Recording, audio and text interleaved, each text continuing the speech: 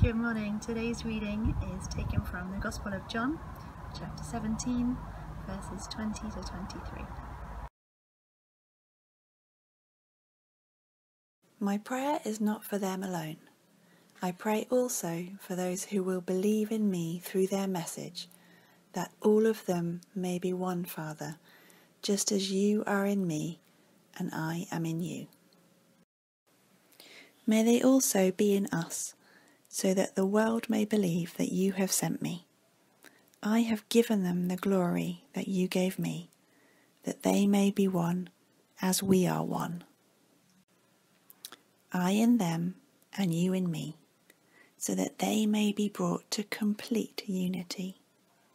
Then the world will know that you sent me and have loved them even as you have loved me.